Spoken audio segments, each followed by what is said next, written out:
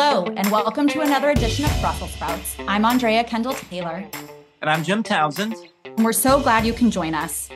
On today's episode of Brussels Sprouts, we're pleased to present you with the final installment of our New Year's series, during which we've had the chance to take a step back over the past month and identify some of the big picture trends shaping the transatlantic relationship and international affairs more broadly.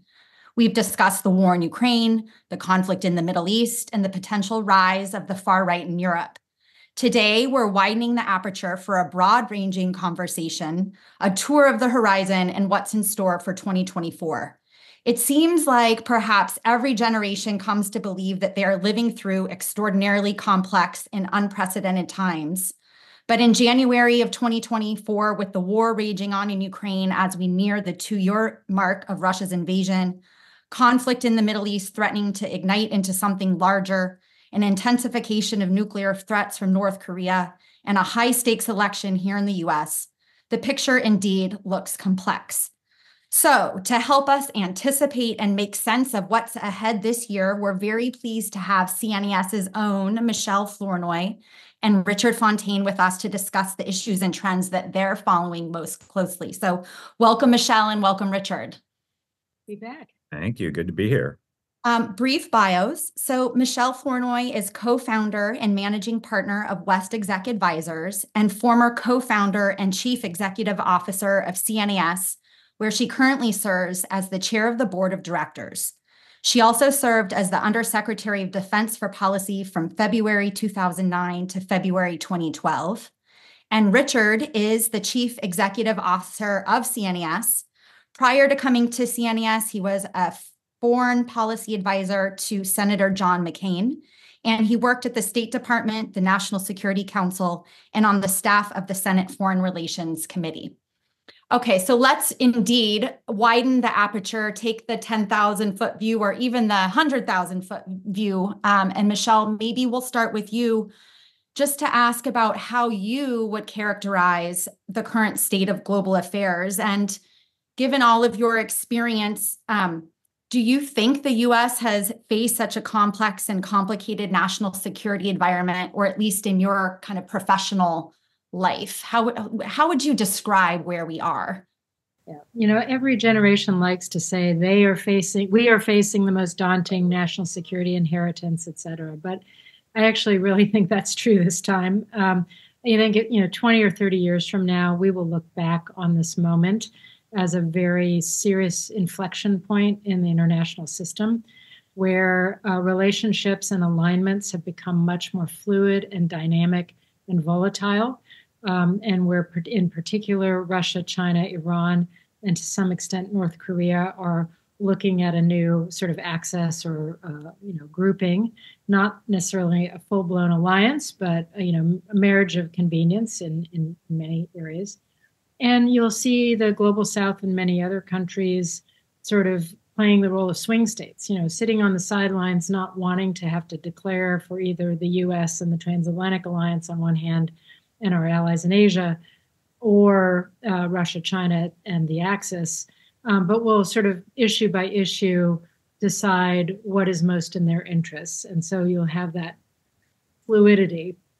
At the same time, we see the confluence of both new challenges, like the increasing and multidimensional competition between the U.S. and China, but also, perennials, Hamas attacking Israel, creating this new conflict in Gaza, the persistent hostility of Iran and its proxies to the West, to Israel and others, the threat of terrorism, the threat of proliferation. And that will be alongside, other conflicts like Russia-Ukraine, and even transnational challenges like climate and so forth. So very complex environment. And then you add to that two other factors. One is profound period of technological disruption. So what gave us advantage in the past won't necessarily give us advantage in the future. We've got to make new investments and also improve our adoption of innovation at speed and with scale. And then lastly, the polarization. There was many years where you could kind of define a bipartisan consensus that would sort of, fluctuate a little bit, but it had kind of guardrails on it. And I think with the advent of the Trump administration and a much more kind of isolationist, America first kind of bent in some parts of our polity, you now have a much more unpredictable United States in the view of our allies, and a much, much larger question mark over where will American foreign policy go, not only after the 2024 election, but even now. Look at the debate over aid to Ukraine and so forth.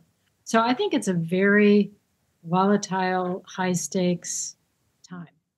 Yeah, Richard, I want you to add to that. But the one thing I would layer on, I think one thing that seems just so distinctly different is this uptick in the propensity or the presence of interstate conflict. I mean, if you just think back a couple of years and people talked about the long peace and that, in that this idea that interstate wars were dead and we were only thinking about intrastate wars, civil wars, and other things. And you think then, since Russia's invasion of Ukraine, you've had not just that war, you had the Hamas attack on Israel, but smaller conflicts, Nagorno-Karabakh, and the Azerbaijani decision to use force to retake its territory, all of these interstate strikes with Iran into Pakistan and into Iraq. And I mean, it feels like the landscape has fundamentally shifted in a very short time. And I wonder how you think about that and if this is really the new normal moving forward. Well, I do think that there's sort of a couple levels at which things are different now than they have been in a long time, if ever. So there's the broad realignment that Michèle talked about, and now, for example, the existence of this non-Western bloc of countries that is available to countries that otherwise would have been isolated. And so, I mean, very recently, Iran was mostly geopolitically isolated. It's not now. North Korea, the most isolated country in the world, but now it has, not just China, it has Russia available to it for sort of great power support and so forth. So you have this alignment that's going on. And I also think the West is West broadly defined is drawing in more closely. You also have a lot of violence in the world. I did a count last night, a quick count based on the news. So in the Middle East, in the past week, I believe the following have either conducted and or been subject to military strikes: Israel, Hamas, the Houthis, Hezbollah, Iran, Syria, Pakistan, Iraq, Turkey, the Kurds, commercial shipping, and the United States. That's in 1 week in the greater Middle East. That's a lot. And so, it has previously been thought that there's 3 broadly strategic regions of the world for the United States. There's Europe, there's the Middle East, and there's Asia. We have state-on-state land war in Europe. We obviously have the kind of things that I just described in the Middle East. We have the rising challenge of China with the North Koreans contemplating who knows what in Asia. And what that's leaving out are the things that basically get very little attention. You mentioned Nagorno-Karabakh, but Venezuela threatened to invade and annex Guyana, which was barely a blip. The raging civil war in Sudan is unbelievably brutal. There's just not a lot of bandwidth to deal with that. And so you have... And the uptick of coups, like that's been a remarkable change too, right? The coup used to be dead and now they're back with a vengeance, which I also think is related to a lot of this. The coup belt, as it's now called, across Africa. So when you add all these things together, I do think that this is a more complicated, more complex international environment than we've seen, at least in my professional lifetime. And you also have it, I think, more challenging for policymakers than it's been just through the sheer multiplication of issues and crises and would-be crises and things that are going on. Thank you all very much. We usually at Brussels Sprouts, we try to end on an up note at the very end, and I see we're already starting with a downer. So we'll see how far down we'll go by the end. But one thing my benchmark in a lot of ways for crises and our ability to handle crises is the Balkans. And it's my benchmark because I remember when the Balkans, when the 90s, on the one hand, we were doing NATO enlargement. On the other hand, we were at war in the Balkans. It's this tragic time there. And I really, as a young guy, trying to work those things, I just didn't see how we could get out of it. The fighting seemed to be never ending. The hatreds were hot. No one wanted to be at the conference table, and both NATO, the European Union, the United States, we're all trying to figure out what role we were. And I remember driving home from the Pentagon going, how does this ever end? How does this end? But the Balkans did end. And I remember being really surprised at how the nations, particularly Brits and the French and Norwegians and the US and others, jumped into the diplomacy. We had all kinds of these quartets and quints and meetings here, meetings there, everyone trying to come up with ways to stop the fighting. And eventually it had to burn itself out in a lot of ways. But there really seemed to be a coming together of the West to try to deal with the warring parties and to try to bring things to an end. And I guess for me, what worries me is that during this time is I don't see that kind of coming together of the West, the kind of leadership, the kind of groups that would come together. The Brits were leading one group. The French, you had special envoys, Carl Bildt and others going in. There was a lot of diplomatic activity, a lot of hard work being done in various capitals. And I just don't have that feeling. I think there seems to be a lot of hand-wringing. I'm thinking about, I talk to the allies quite a bit, and there's a lot of hand-wringing. They're focused on Trump instead of other things. I just don't feel that the engine room going in the West as we began to put together groups to handle something like the Balkans. Am I wrong on that? Or are we in fact kind of drifting a bit in terms of trying to come together as a community to deal with all these problems? Yeah, I would take a different view, Jim. I mean, maybe this is because I'm genetically an optimist. I have to be to get out of bed. I used to be. Jim Townsend, the optimist. But so let me give you a couple of counterpoints. If you look at how the U.S. has played its hand in the last few years in the Indo-Pacific, we have revitalized our alliance relationship with Japan, with Korea, with Australia, bringing multilateral fora together like AUKUS, the Quad. Even the Philippines has invited us back in to, rotate forces through and work much more closely with them. So I feel like our posture in Asia as a reaction to the aggressive nature of Chinese foreign policy, there's been some real progress there. And I'd also add in a strengthening relationship with India. So I think that's a very positive thing. I look at Ukraine up until this point, until the question of U.S. aid was in question, Putin got exactly what he didn't want. We have an enlarged and more solid and more cohesive NATO than ever. We've done a fantastic job up until this point of providing assistance to Ukraine and moral, solidarity. I'm very worried right now about the Congress maybe not even passing this aid package, but if they do pass this aid package, I worry that it's the last one. And what will that mean for Ukraine? It will certainly incentivize Putin to just wait out our election, see if Trump comes in so that he can, count on us abandoning Ukraine. So that's mixed. But even in the Middle East, in the horrible situation we see with the attacks on Israel and now what's happening in Gaza, even there you have people coming together to try to talk about a strategic pivot to say, can out of this horror come a strategic realignment in the Middle East that will ally the U.S. and Israel and Gulf states against Iran and its proxies, and potentially give international support to resolving the Palestinian question.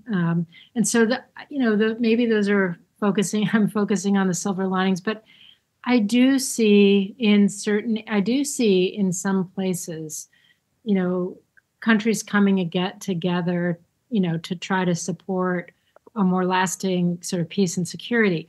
Is it everything we want it to be? No. But I still see some signs of positive, leaning in. So I think thing that's so hard to wrap your head around is because I think two things can be true at the same time. I agree with the picture, Michèle, that you just laid out. And there is a lot of positives and bright spots, and there has been in many ways a coalescence and strengthening of either the transatlantic partnership, but also these relationships with, quote unquote, liberal democracies more broadly. But at the same time, it is also true that a coalition of countries that you both mentioned in your first remarks is also coalescing. Richard, I think we're toying with this axis of upheaval, which I think is quite sticky and catchy. So yes, it is true that the United States and its allies and its alliances and its partnerships are strong, but there's this new development out there that you've both mentioned. So Richard, I mean, what does that mean for how the U.S. engages, and what is it that's catalyzing the coalescence of this alternative axis? I mean, is it that the United States is in decline? I know that's kind of a debate. Are these countries that are stepping up to fill a void and take advantage of what they view as U.S. decline? Is the U.S. actually declining? I mean, how do you A, think about America's role in the world, and then B, this axis of upheaval? Yeah, so just on the previous question, I think that two things are true at the same time. I think there's a coalescence of the West, and there's a bigger sort of supply of energy and activism to deal with big problems than there was certainly before the war in Ukraine. I mean, if you had said previously that Japan and South Korea and Australia and New Zealand and all the transatlantic countries would be doing all these things for Ukraine and all these things to Russia, it would have been a stretch, but they are. The problem is that the supply is not sufficient for the demand, because the demand for all that attention and energy and activism, as we were just describing, has crossed multiple crises, multiple regions simultaneously. And so, it's a very hard thing to sort of set priorities when you've got all of this happening at the same time. On this question of the axis of upheaval, I think the glue that really holds them together is opposition to what they see as a unfairly Western-dominated world order that does not allow for these countries, Russia and China at the helm, the space and the status and the power and the standing that they deserve by virtue of their weight and history and domestic power and population and all this other stuff, that they've lived in a world that is basically ordered anachronistically. And I don't think the United States is declining, but I think the Chinese leadership thinks the United States is declining and that China's rising. And that is just something the world's going to have to get used to. And so they want real revisions to the way things are. And the problem with that is some of the revisions that they seek are ones that are fundamentally illiberal. They're fundamentally contrary to, the policy preferences of the West, and they would be fundamentally provocative in terms of keeping basic peace and stability. So, but that glue is not going to go away anytime soon. And it seems to override all the other differences that we once thought that they might have, regional differences, or whether Putin's going to be the junior partner of China and be okay with that. I mean, that all seems small beer compared to unified opposition and desire to revise the way things are. Maybe a question for both of you. I mean, thinking about, so China kind of at the center of that coalition, or certainly the weightiest, most consequential actor of this grouping. There have been lots of assessments about China's decline and, that it's a declining power, its economy is bad, it's so corrupt. Curious if you agree with that. I mean, I guess I say, in January of 2024, how are you both thinking about the nature of the China challenge? And in the aftermath and in the wake of the Taiwan election, how would you characterize the risk of a future confrontation between the U.S. and China? I mean, there had been some kind of alarmist reports putting dates on things and that she wants to make a move before, and I'm forgetting what the date was, but kind of where are we in terms of characterizing the nature of the China challenge and the propensity that the U.S. somehow gets involved in confrontation with Beijing? Yeah, no, I think there's no question that Xi has his hands full right now with a whole host of domestic challenges from his demographics and declining population to or declining population growth to his economy, the mishandling of COVID and lockdown, corruption, as you mentioned, all kinds of issues that give him a pretty full plate right now. But I do think that China still has, he has very strong ambitions to assert China's dominance in the region, and particularly with regard to Taiwan. I think he sees that as a legacy issue and wants to get it done on his watch. I think he is making the necessary investments in his military to ensure that he can, whether it's impose a blockade or even launch an invasion, that he can create huge challenges for the United States by contesting every domain from space to the air to the on the water, under the water, cyber, etc. So I think, the ambitions are there. The investment capability is there. I think for the moment, he's not ready. He doesn't want to, bring this to a head today or tomorrow. But I think, in the foreseeable future, he has specifically stated himself, he wants options, viable options by 2027. That's the date everybody keeps talking about. In my mind, that means that for the United States and its allies, we have to be very, very prepared and confident in our ability to deter Xi and make him think twice about use of force by then. So we've got a few years, but now obviously something could happen by a miscalculation in the meantime. 2027 is not written in stone. It's not a magic date, but I think it gives us some time horizon to be thinking about, which tells us if we wait for all of the modernization that's coming online in the 2030s, that may not be fast enough. But we probably have some time to do a better job of, integrating innovative new capabilities that give our forces meaningfully improved capability to be ready to be tested in the next 4 or 5 years. Richard, I want to hear your thoughts on that too, and then a question on our actual capacity all of the things that the Russia-Ukraine war has exposed about our defense industry base and our preparedness for conflict. But Richard, first, I am curious about what you think on the China front. Yeah, I think the China challenge is big and continuing to grow. It's not diminishing. And there's a lot of accounts now of the kind of things that Michèle was talking about at the beginning.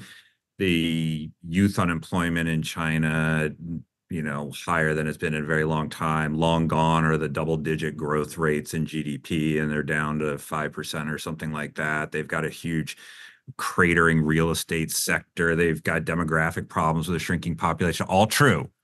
But their economic growth rate last year in 2023 was higher than that of the United States. Their defense budget went up, not down. Their defense capability acquisition is expanding, not contracting. They've got, new weapon systems. They've got, of course, the advantages of geography. Their economy is certainly much bigger than the Soviet Union's was at its height, when we thought the Soviet Union was kind of pretty consequential problem during the Cold War. And their ambitions still seem high. Yes, you hear Chinese leaders now say China's open for business, come invest here, where you weren't hearing that so loudly a couple of years ago. But you also saw them convene and expand the BRICS group of developing countries recently, and just a few days ago, stripped Nauru away as a diplomatic partner from Taiwan, and play a role in this sort of counter-West block of countries that seeks a different future. So the United States has many advantages in this competition. All we really have to do is put them together in the right way. But I think that we should not be complacent in thinking that China's just going to sort of peter out here and we can move on to other things. So what if you look at our side of the ledger, though, in terms of our capacity to do these things? How confident do you both feel that the U.S. has the capacity to deal with not just the China challenge, but with multiple challenges simultaneously. So, we've got the crisis in the Middle East. We've talked about tensions with China, with rising nuclear threats from North Korea. Obviously, the war in Ukraine continues. I mean, how do you think about our actual bandwidth and capacity to deal with all of these challenges simultaneously? And how much do you worry about the kind of nightmare scenario of like a two-war world? And how seriously do we have to take that in terms of defense planning? So, I mean, as a global power with global interests, I think we always have to be thinking about more than one theater at a time. And it's really the primary problem is how do you deter simultaneous aggression in multiple theaters, especially if you are intervening heavily in one of them. You really want to try to prevent a sort of two-more strategy as much as possible. But, I think, we have all the right elements. I would not trade our economy for the Chinese economy. I would not trade our innovation ecosystem for theirs. I would not trade our people or our armed forces, or, if you go down the list, we have the best hand. Our challenge is we get in our own way in terms of how we play it. So, for example, when Congress cannot agree on a budget, that puts us in perpetual continuing resolutions. When you have continuing resolutions, you both freeze the money at last year's levels, but you also prevent new starts. At a period where we have to be accelerating our innovation and our innovation adoption, not being able to start new programs is a huge problem, and with enormous impacts potentially on our ability to deter if we don't get our house in order. I think, in terms of bandwidth to manage simultaneous crises, I understand that, the crisis of the day always seems most urgent and draws energy and focus. But I think you need to protect parts of, government to really focus on the longer term challenge of the competition with China at the same time. The good news is the people working Ukraine and the people working China and the people working Middle East are day to day are largely different people, but it comes together at the very top, and it comes down to where senior leaders really spend their time and their focus and their energy. And that requires a very disciplined, strategic approach to make sure we're not just focusing on the urgent, but we keep focused on the important as well.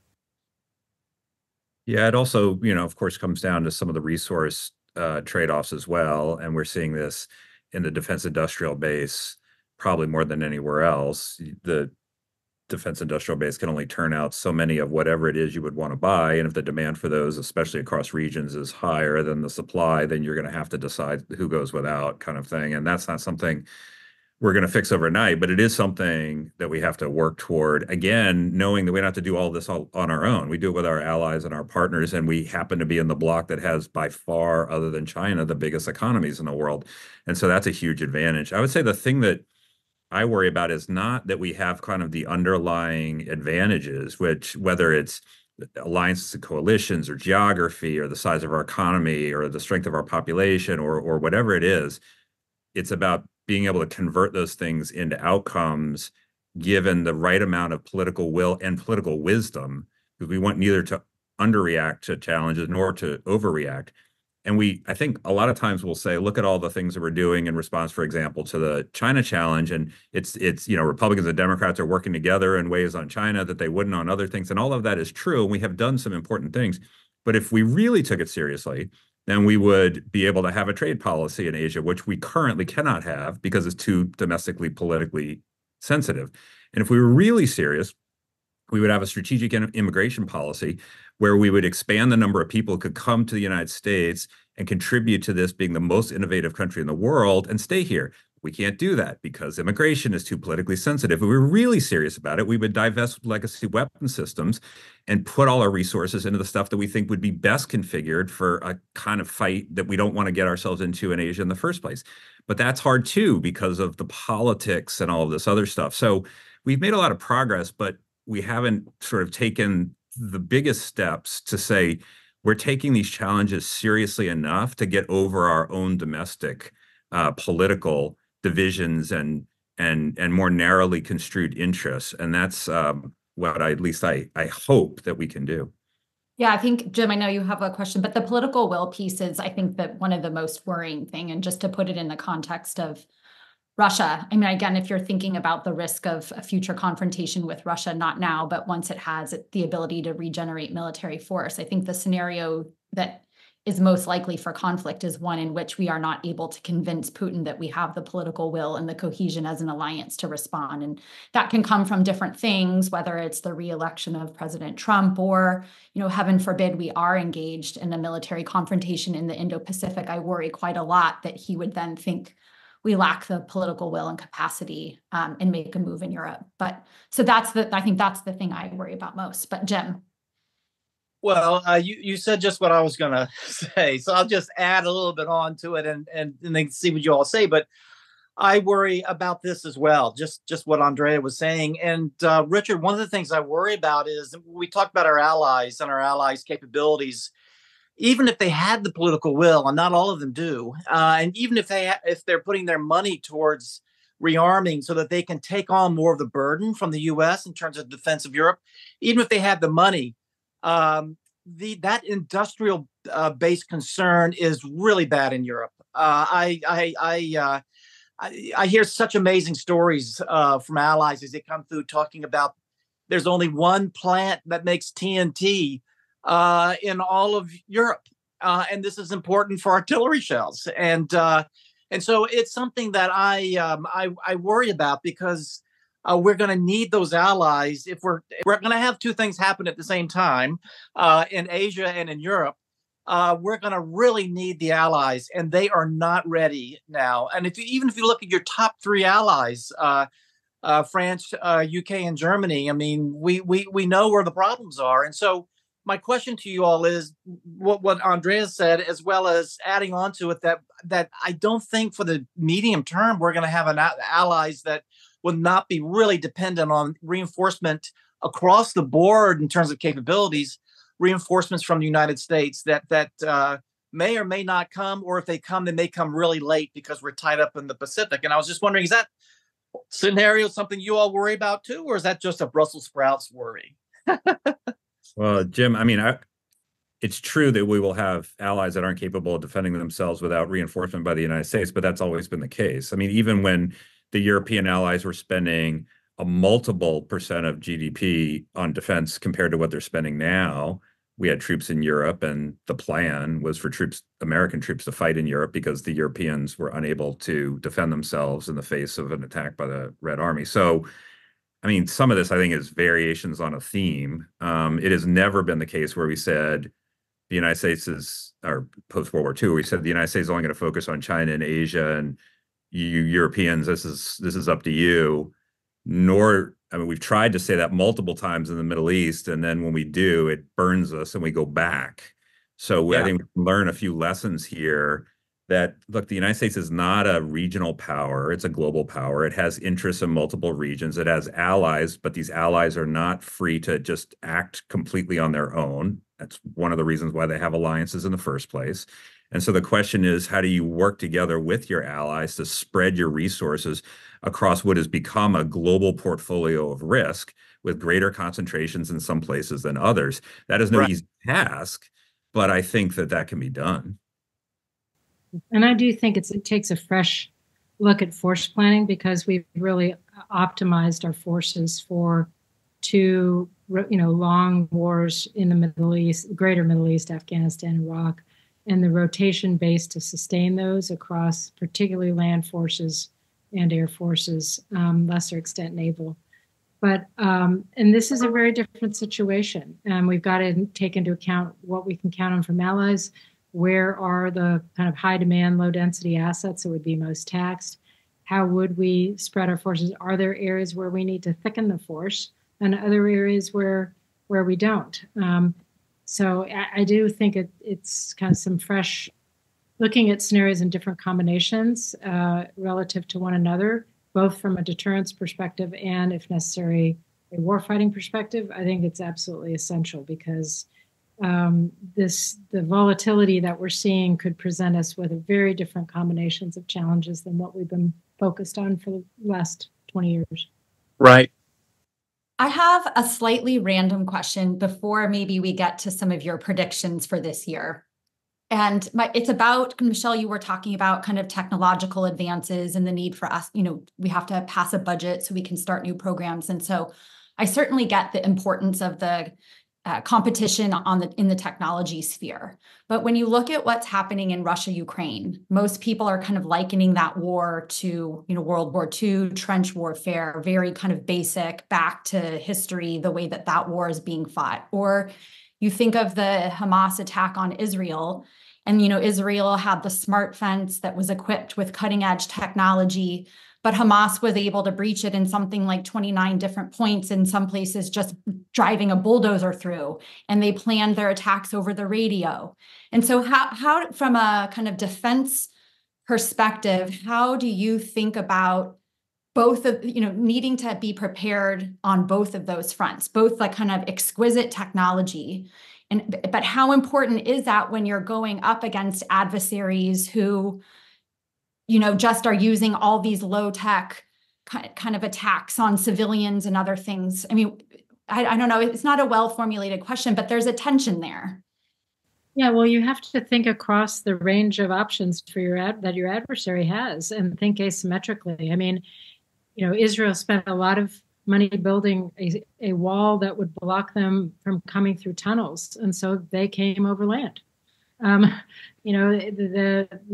Alongside the trench warfare in Ukraine, you see an unprecedented use of AI and drones, and unprecedented use of commercial technology for Ukrainian command and control.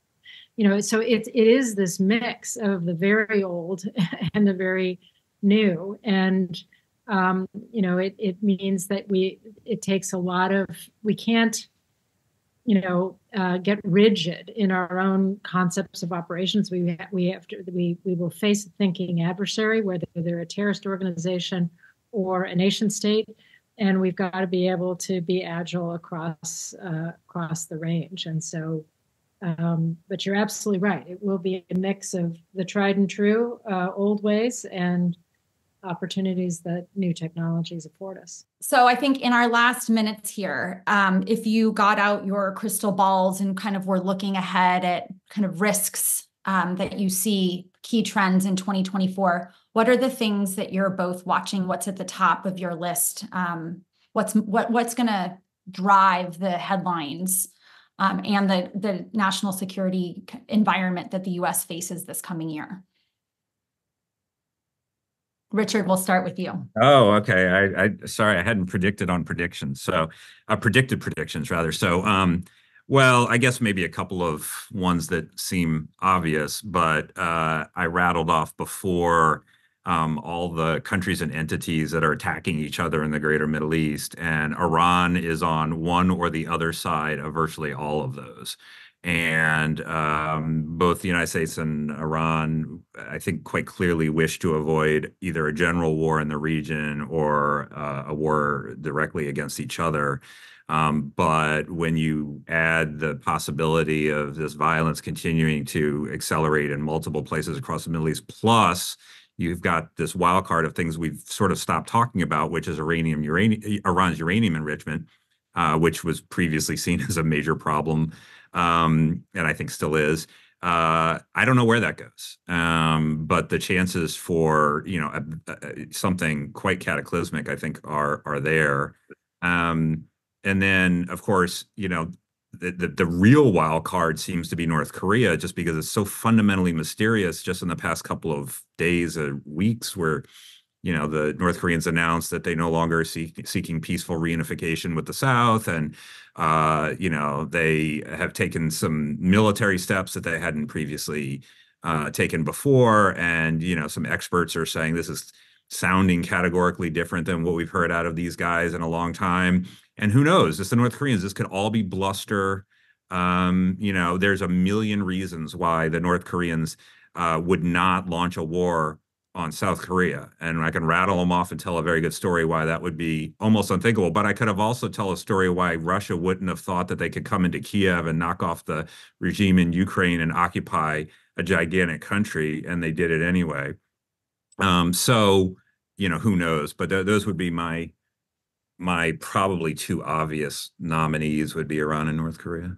Not obvious, I don't think. And I think the North Korea really has been like, I feel like the shoe that everyone's been waiting to drop, or at least I have, and kind of watching, as you both have mentioned, the deepening relationship with Russia in particular, and the way that may or may not have emboldened Pyongyang to act out, and having the political top cover from the Russians and other things. I mean, it's obviously in Putin's interest to see us all diverted and feeling overstretched. So yeah, that one I think was definitely on my list. Michèle.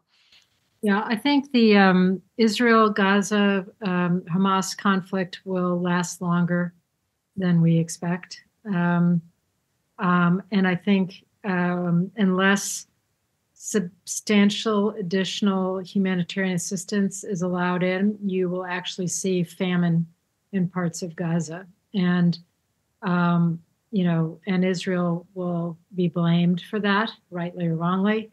And that will further complicate matters. I do see there is a possibility, though not a probability, that this push for normalization with Saudi Arabia and Israel could bring things to a close faster and, provide some pathway forward for the Palestinians while securing Israel. But I think that it's highly desired by many people, but it's less probable in terms of just all the difficulties of realizing that. I think the conflict or the situation that will be most affected by our politics is Russia-Ukraine. I think Putin will wait to see who's president in 2024 before he kind of plans his next moves. Obviously, I think, if President Biden were reelected and managed to get more Democratic seats in the Congress, we might be able to reinvigorate the support for Ukraine. If Trump is elected, I think the likelihood is he'll abandon the effort and push towards some kind of negotiated solution, which unfortunately will, favor Putin, or at least reward Putin far more than any of us would like to see. I think the other thing I'll say is that given the uncertainty about U.S. leadership and foreign policy, I think we're going to see a lot more anxiety and even hedging on the part of our allies. Every ally I talk to is extremely nervous about whether the United States, can we count on you? Will you be there? Will you be alongside us? And, I think this will be a very fraught year in that sense as well. Well, there you have it. We've ended on our typical high note, Jim. No, this is, makes me feel we never disappoint. What's that? We never disappoint. We never disappoint. That's our motto. Well, thank you both. This really has been wide-ranging and really excellent discussion, and we're so thankful that you took the time to join us. Yes, thank you so much. Thank you. And in our defense, you did ask us to predict some kind of hot spots and things like that. We didn't predict all the places where it won't be raining and, and the sun will be shining and things like that. So there's some of those too, including here at home. And, I was going to suggest that let's end on a note of predict a good thing that's going to happen, not a risk or a hot spot, but what's the good thing that's going to happen in this year that we're all looking forward to. And then I realized I couldn't think of anything myself, so I thought I shouldn't ask that. This is a different way of answering that question, but, we can point to all the problems that the United States has, and we could rattle off a long list. And Michèle, I think, very rightly said when we talk about our great power challengers, she'd rather have our hand than theirs. It's about how we put it together. But there's something else that's quite fundamental. I mean, we have millions of people that are trying to come to the United States. And some people interpret that as a crisis, and you can understand why. But it's also a report card. It's a report card on the vibrancy of our economy, the dynamism of our population, the relative safety of our geography, the overall stability and freedom of our political system, even if we wobble a whole lot as we try to actually achieve some outcomes. So we can point out all the problems, but we are pretty blessed to be having this conversation where we are and to be talking about how to keep the system, the global system that put this in place in the first place going. I agree with that. And I would also add, in the face of all the challenges to democracy that we're facing, I fundamentally believe in the resilience of our institutions and the wisdom of the American people. We're going to make it. We're going to get through this. I think that's excellent. That's excellent. Well, here's hoping you're both right. I don't know. The intelligence analyst in me just can't get behind these rosy predictions. So here's hoping you're right. We'll have new photos from the Webb Space Telescope showing us probably other worlds and maybe other beings out there in the next year. So that's UFOs. I'm looking forward to finally getting an answer to that. So maybe this year. All right. Well, on that wacky note, Jim, thank you both. All right. Thank you. Thank you for listening to another episode of Brussels Sprouts, brought to you by the Transatlantic Security Team at the Center for a New American Security. You can find all of our previous episodes wherever you get your podcasts. And please remember to rate and review Brussels Sprouts so that new listeners are able to find the show.